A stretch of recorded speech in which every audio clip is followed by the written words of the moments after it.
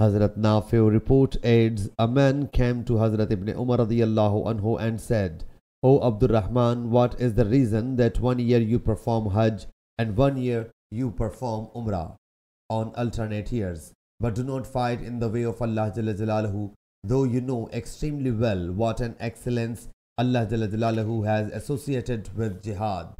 He replied, O nephew, Islam is based on 5 things. 1. To believe in Allah Jalla Jalaluhu and His Apostle Sallallahu Alaihi Wasallam. 2. To establish 5-time prayer. 3. To observe fasting of Ramadan. 4. To pay poor due. 5. To perform Hajj in Allah's house. He said, O Abdul Rahman, haven't you heard this? What Allah Jalla Jalaluhu has said in His book? And if 2 groups of the Muslims fight each other, then make peace between them. But if one of them commits excessiveness against the other, then fight the one that has committed excessiveness till it reverts to the command of Allah.